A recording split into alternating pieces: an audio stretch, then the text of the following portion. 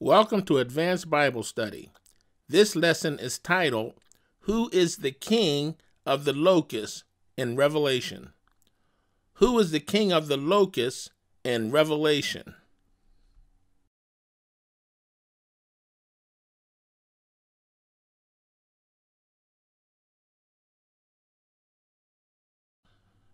The end-time beast is a descendant from the seed of Satan, and his name is Abaddon.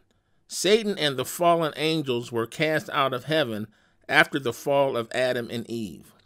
God cursed Satan for seducing Eve, and he changed Satan's physical state from immortal flesh and bone to mortal flesh and blood. In Genesis 3 verses 13 and 14 it says, "And the Lord God said unto the woman, What is this that thou hast done? And the woman said, The serpent beguiled me, and I did eat. And the Lord God said unto the serpent, Because thou hast done this, thou art cursed above all cattle, and above every beast of the field. Upon thy belly shalt thou go, and dust shalt thou eat all the days of thy life." The word dust in this scripture is translated from a Hebrew word which means earth.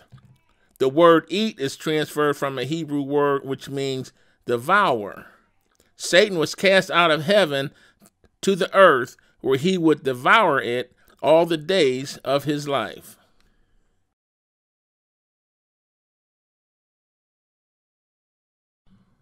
God changed Satan's immortal flesh and bone body to a mortal flesh and blood body, and Satan eventually died physically. Isaiah 14 verses 9 through 11 says, "Hell from beneath is moved for thee, to meet thee at thy coming. It stirreth up the dead for thee, even all the chief ones of the north. It has raised up from their thrones all the kings of the nations. All they shall speak and say unto thee, Art thou also become weak as we? Art thou become like unto us? Thy pomp is brought down to the grave, and the noise of thy vows. The worm is spread under thee, and the worms cover thee." The phrase, "the worm is spread under thee, and the worms cover thee," is referred to what happens to the mortal flesh and blood body after it dies. The angels that followed Satan were also changed from immortal flesh and bone beings to mortal flesh and blood beings. They also died physically. In Psalms 82 verses 6 and 7 it says, "I have said, Ye are gods, and all of you are children of the Most High. But ye shall die like men, and fall like one of the princes." The word gods in this scripture is translated from a Hebrew word which means angels.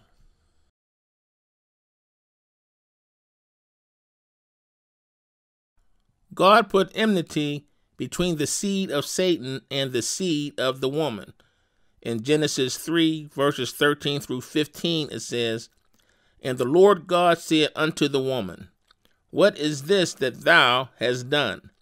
And the woman said, The serpent beguiled me, and I did eat. And the Lord God said unto the serpent, Because thou hast done this, thou art cursed above all cattle, and above every beast of the field. Upon thy belly shalt thou go, and dust shalt thou eat all the days of thy life. And I will put enmity between thee and the woman, and between thy seed and her seed. It shall bruise thy head, and thou shalt bruise his heel." While they were still physically alive, Satan and the fallen angels birthed children with the daughters of men on earth. In Genesis 6 verse 4 it says, "There were giants in the earth in those days, and also after that, when the sons of God came in unto the daughters of men, and they bare children to them. The same became mighty men, which were of old, men of renown." The word giant in this scripture is translated from the Hebrew word Nephilim, which means fallen ones. The fallen ones and their offspring were seen on the earth before and after Noah's flood. Numbers 13, verse 33 says, "And there we saw the giants, the sons of Anak, which come of the giants. And we were in our own sight as grasshoppers, and so we were in their sight." The word giant in this scripture is translated from the Hebrew word Nephilim.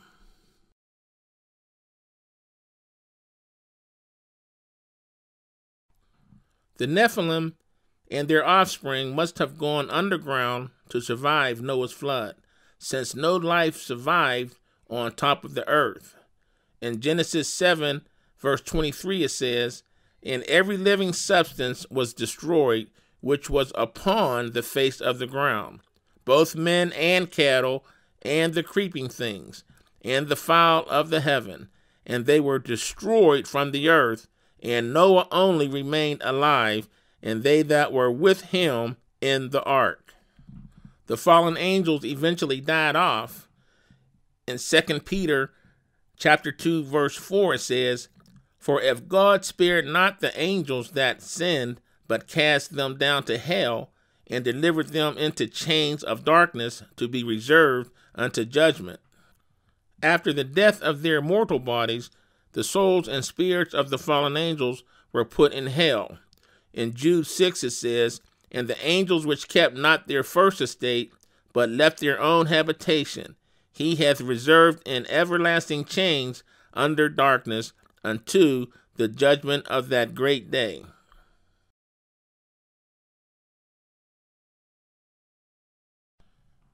After the physical death of Satan, his soul and spirit was allowed to roam the earth in the spirit realm. 1 Peter chapter 5, verse 8 says, "Be sober, be vigilant, because your adversary, the devil, as a roaring lion, walketh about, seeking whom he may devour." Satan's soul and spirit is allowed to roam the earth in the spirit realm until the millennial reign of Christ. In Revelations 20, verses 1 and 2, it says, "And I saw an angel come down from heaven, having the key of the bottomless pit and a great chain in his hand. And he laid hold on the dragon, that old serpent, which is the devil and Satan, and bound him 1,000 years." The civilization started by Satan and the fallen angels continued to physically exist and reproduce.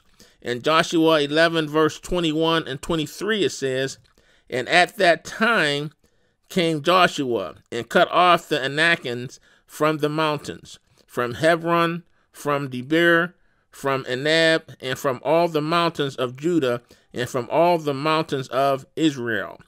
Joshua destroyed them utterly with their cities. There was none of the Anakims left in the land of the children of Israel. Only in Gaza, in Gath, and in Ashdod there remained." So Joshua took the whole land according to all that the Lord said unto Moses. And Joshua gave it for an inheritance unto Israel according to their divisions by their tribes. And the land rested from war.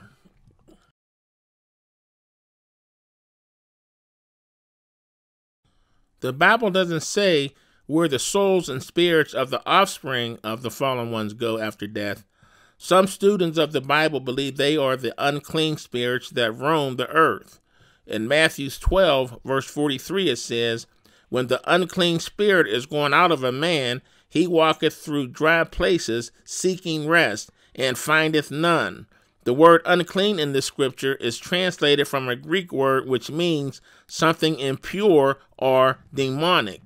The Bible says that we wrestle with spiritual wickedness. Ephesians 6, verse 12 says, "For we wrestle not against flesh and blood, but against principalities, against powers, against the rulers of the darkness of this world, against spiritual wickedness in high places." Abaddon is a descendant from the seed of Satan. In Genesis 3, verse 15, it says, "And I will put enmity between thee and the woman, and between thy seed and her seed. It shall bruise thy head, and thou shalt bruise his heel."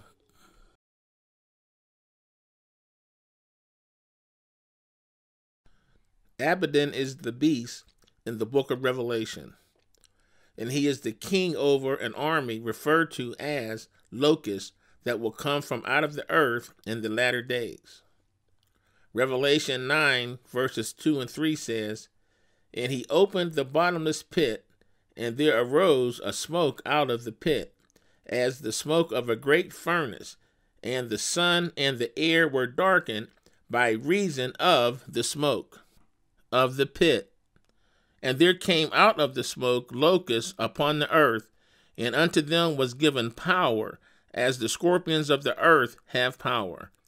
And in Revelations 9 verses 7 and 9 it says, "And the shapes of the locusts were like unto horses prepared unto battle. And on their heads were as it were crowns like gold, and their faces were as the faces of men. And they had hair as the hair of a woman, and their teeth were as the teeth of lions. And they had breastplates, as it were breastplates of iron, and the sound of their wings was as the sound of chariots, of many horses running to battle." And in Revelations 9, verse 11, it says, "And they had a king over them, which is the angel of the bottomless pit, whose name in the Hebrew tongue is Abaddon, and in the Greek tongue his name is Apollyon."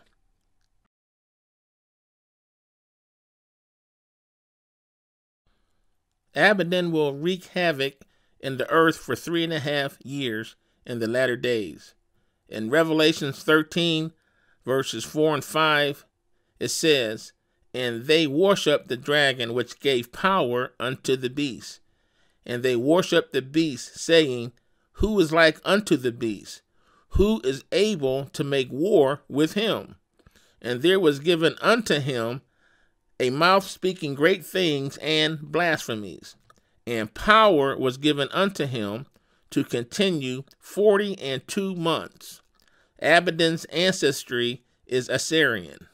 In Isaiah 10, verses 5 and 6, it says, "O Assyrian, the rod of my anger, and the staff in their hand is my indignation.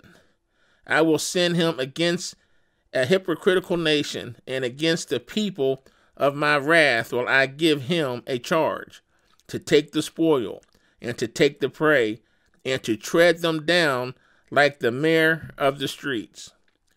Satan will possess Abaddon and influence his actions. In Revelations 13, verse 2, it says, "And the beast which I saw was like unto a leopard, and his feet were as the feet of a bear, and his mouth as the mouth of a lion. And the dragon gave him his power, and his seat, and great authority."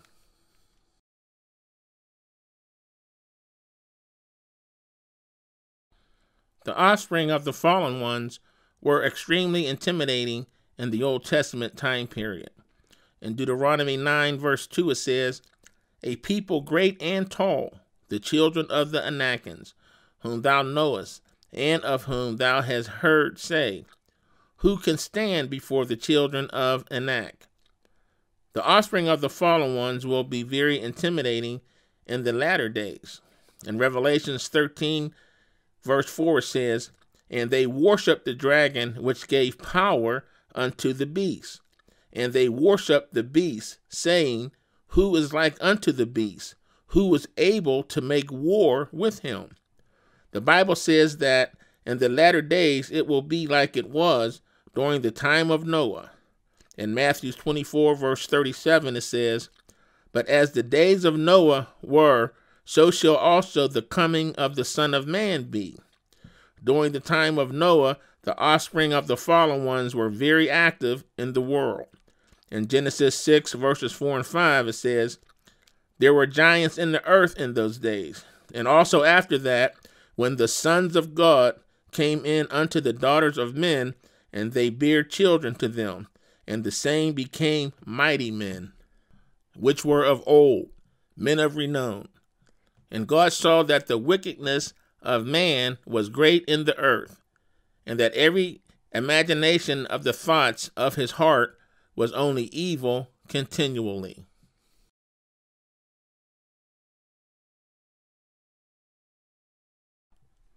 In the latter days, Abaddon will unite with a confederation of countries to fight against Israel.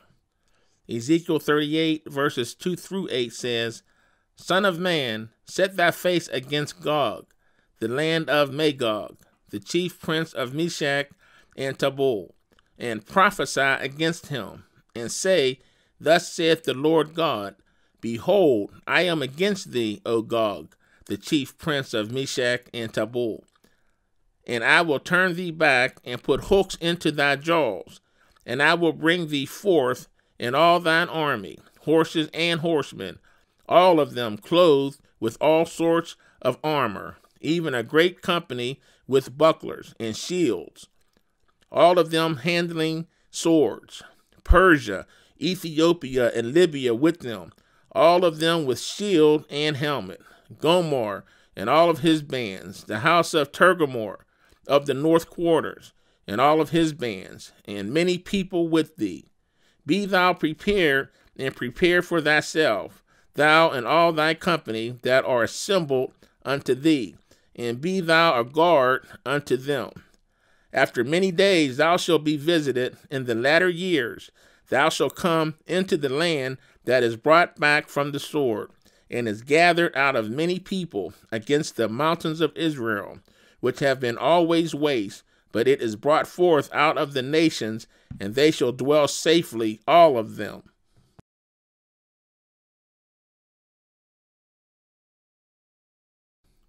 Abaddon will also lead this confederation of nations to fight against Christ and the army from heaven. Revelation 19 verse 19 says, And I saw the beasts and the kings of the earth and their armies gathered together to make war against him that sat on the horse and against his army. In Revelation 17 verse 12 through 14 says, And the 10 horns which thou sawest are 10 kings, which have received no kingdom as yet, but receive power as kings 1 hour with the beast. These have one mind, and shall give their power and strength unto the beast. These shall make war with the Lamb, and the Lamb shall overcome them. For he is Lord of lords and King of kings, and they that are with him are called and chosen and faithful. Abaddon will rise out of the earth and sea in the latter days to fulfill Bible prophecy. Many students of the Bible believe the increase in UFO sightings might be a glimpse of what is coming. 75% of the American people believe UFOs exist.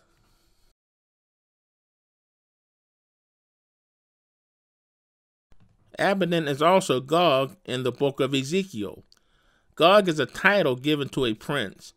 Ezekiel referred to Gog as a chief prince of Meshach and Tubal.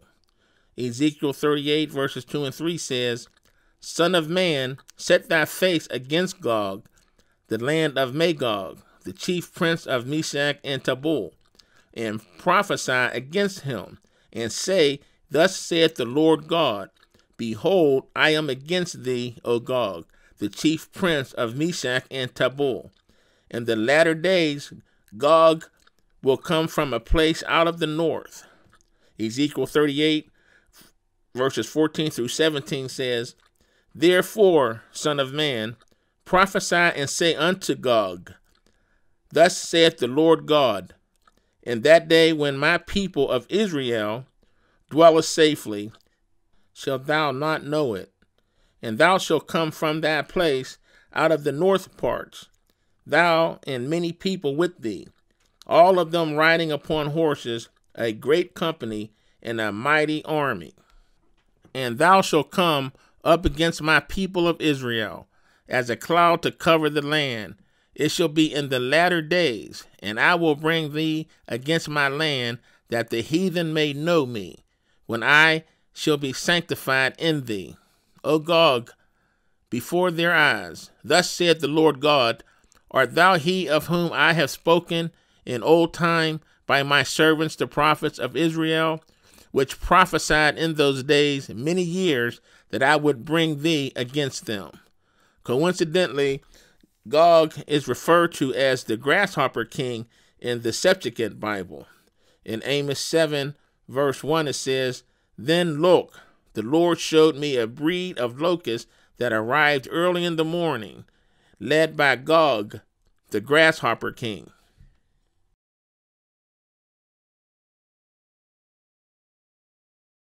The Bible says that Gog will come against Israel in the latter days when they are dwelling safely. In Ezekiel 38, verses 10 through 12, it says, "Thus saith the Lord God, it shall also come to pass that at the same time shall things come into thy mind, and thou shalt think an evil thought.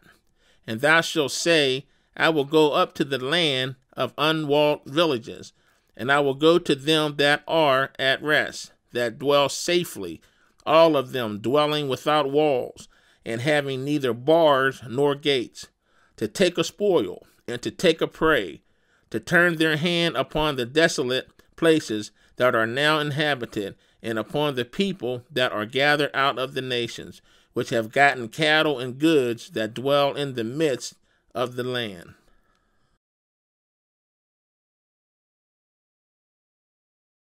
The prophet Daniel said that Israel will be invaded in the latter days by an army that will mingle themselves with the seed of men. In Daniel 2, verse 43 and 44, it says, "And whereas thou sawest iron mixed with miry clay, they shall mingle themselves with the seed of men, but they shall not cleave one to another, even as iron is not mixed with clay. And in the days of these kings shall the God of heaven set up a kingdom, which shall never be destroyed, and the kingdom shall not be left to other people, but it shall break in pieces and consume all these kingdoms, and it shall stand forever. Gog and his confederation of nations will be defeated on the mountains of Israel." In Ezekiel 39, verse 4, it says, "Thou shalt fall upon the mountains of Israel, thou and all thy bands, and the people that is with thee. I will give thee unto the ravenous birds of every sort, and to the beasts of the field to be devoured."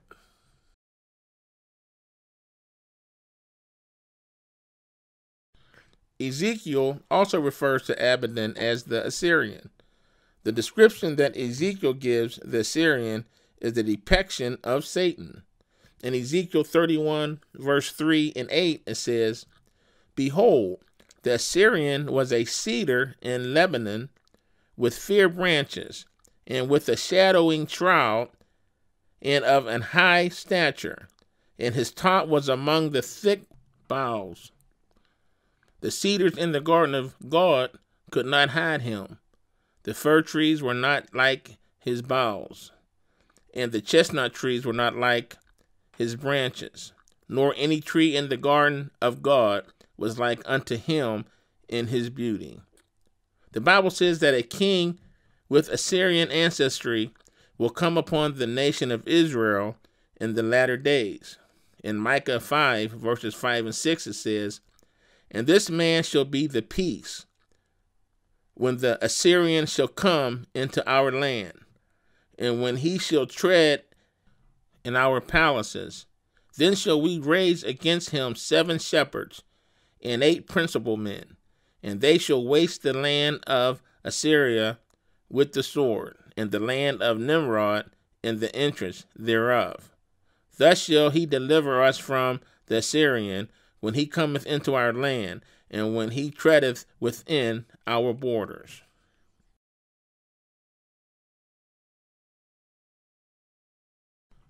The Assyrians' motives will be to take a spoil and a prey.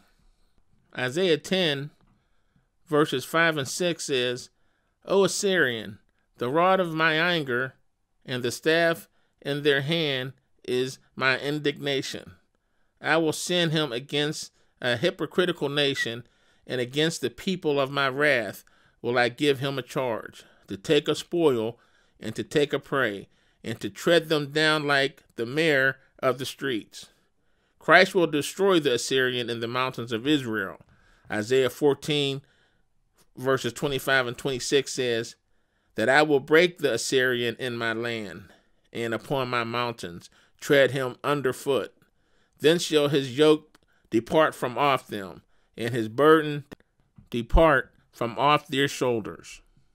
In the book of Psalms, the man Usher, who some consider to be the founder of ancient Assyria, is mentioned in a prophecy in which a confederation of nations will invade Israel. In Psalms 83, verses 4 through 8, it says, "They have said, 'Come, let us cut them off from being a nation, that the name of Israel may be no more in remembrance. For they have consulted together with one consent. They are confederate against thee. The tabernacles of Edom, and the Ishmaelites, of Moab, and the Hagarenes, Gebel, and Ammon, and Amalek, the Philistines, with the inhabitants of Tyre. And Usher also is joined with them. They have helping the children of Lot."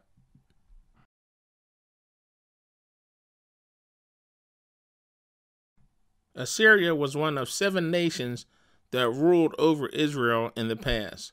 The 7 nations that ruled over Israel included Assyria, Babylon, Egypt, Persia, Greece, Rome, and the Ottoman Empire. The Apostle John prophesied that 8 foreign kings would rule over Israel, and the 8th king will be one of the first 7.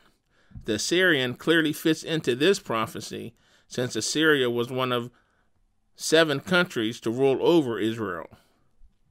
In Revelation 17:10 and 11, it says, "And there are 7 kings, 5 are fallen, and one is, and the other is not yet come. And when he cometh, he must continue a short space. And the beast that was and is not, even he is the 8th, and is of the 7, and goeth into perdition." Isaiah referred to the Assyrian in the latter days as a fiery, flying serpent. Isaiah 14, verse 25 through 29 says, "That I will break the Assyrian in my land, and upon my mountains tread him underfoot. Then shall his yoke depart from off them, and his burden depart from off their shoulders." This is the purpose that is proposed upon the whole earth, and this is the hand that is stretched out upon all the nations. The Lord of hosts has proposed, and who shall disannul it? And his hand is stretched out, and who shall turn it back? In the year that King Ahaz died was this burden: "Rejoice not thou, whole Palestina, because the rod of him that smote thee is broken. For out of the serpent's root shall come forth a cockatrice, and his fruit shall be a fiery, flying serpent."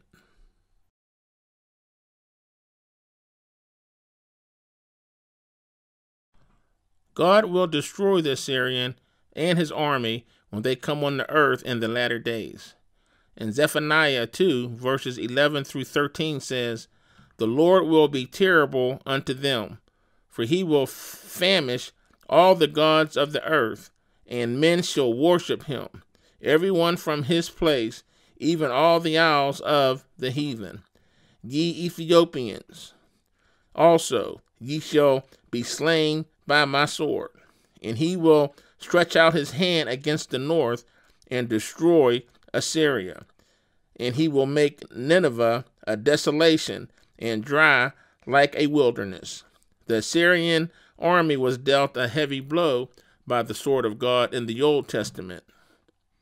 In Isaiah 37, verse 7, it says, "Behold, I will send a blast upon him, and he shall hear a rumor and return to his own land, and I will cause him to fall by the sword in his own land." Christ smote 185,000 Assyrian soldiers in one night. In Isaiah 37, verses 35 and 36, it says, "For I will defend this city to save it for my own sake, and for my servant David's sake." Then the angel of the Lord went forth and smote in the camp of the Assyrians 185,000, and when they arose early in the morning, behold, they were all dead corpses.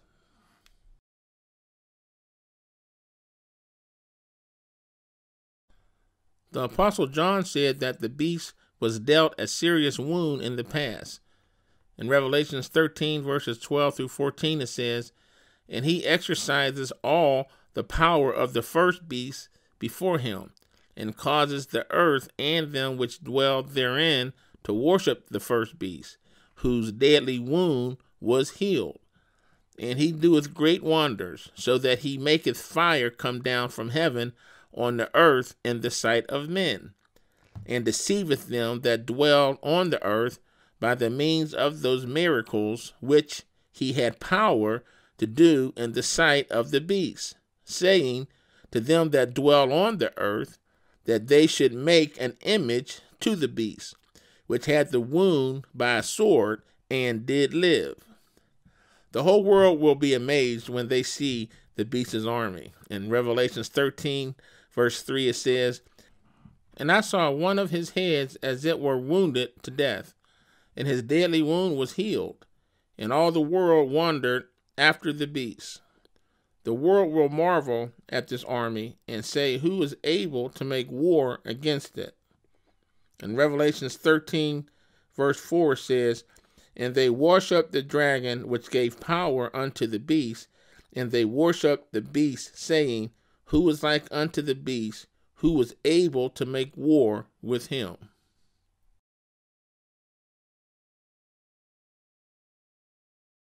The Bible says that the beast's army will come from out of the sea and from out of the earth in the latter days.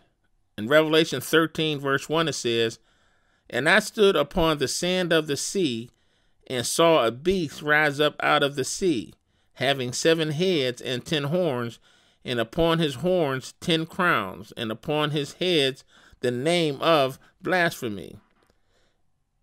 And in Revelation 17, verse 8, it says, "The beast that thou saw was and is not, and shall ascend out of the bottomless pit, and go into perdition.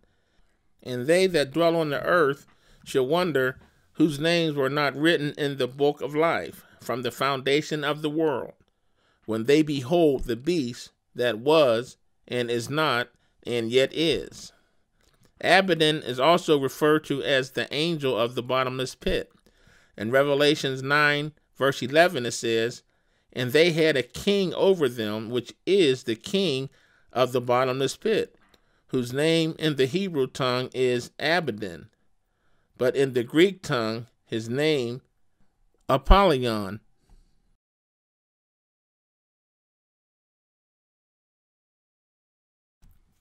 Isaiah referred to the Assyrian as the angel of the Locust.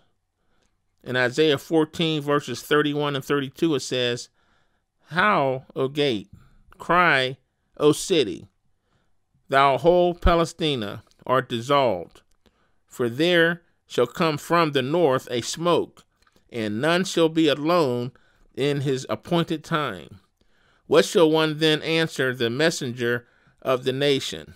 That the Lord has founded Zion, and the poor of his people shall trust in it."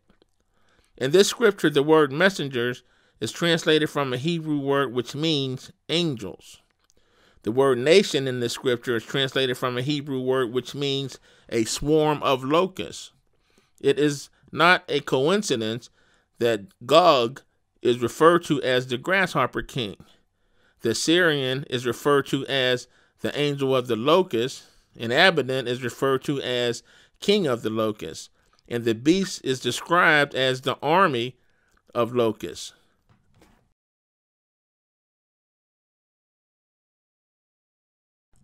The whole world will marvel when the beast appears on the earth, and God will allow the beast to bring judgment on the earth and wreak havoc for 3.5 years in the latter days. Revelation 13, verse 5 says, "And they worshiped the dragon which gave power unto the beast, and they worshiped the beast, saying, Who is like unto the beast, who was able to make war with him?" Christ will destroy the beast when he returns to the earth. In Ezekiel 38, verses 20 through and 23 says, "And I will plead against him with pestilence and with blood, and I will rain upon him and upon his bands and upon the many people that are with him, and overflowing rain and great hailstones, fire and brimstone. God will eventually restore what the beast destroys. In Joel 2, verse 25, it says, I will restore to you the years that the locust has eaten, the cankerworm, and the caterpillar, and the palmer worm, my great army which I sent among you. The word sent in this scripture is translated from a Hebrew word which means to let loose.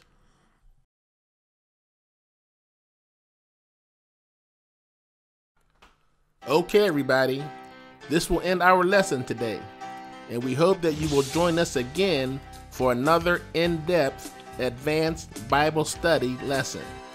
You can choose an advanced Bible study lesson and chat with us online from our website at www.advancedbiblestudy.com.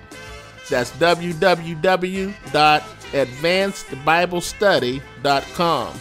If you are interested in what the Bible says about the end times, buy our book, End Time Prophecy Bible Scriptures, by HouseFromHeaven. Again, that's End Time Prophecy Bible Scriptures by HouseFromHeaven. It is available at Barnes & Noble and at Amazon. Well, until next time, may God bless you and be with you in the name of our Lord and Savior, Jesus Christ.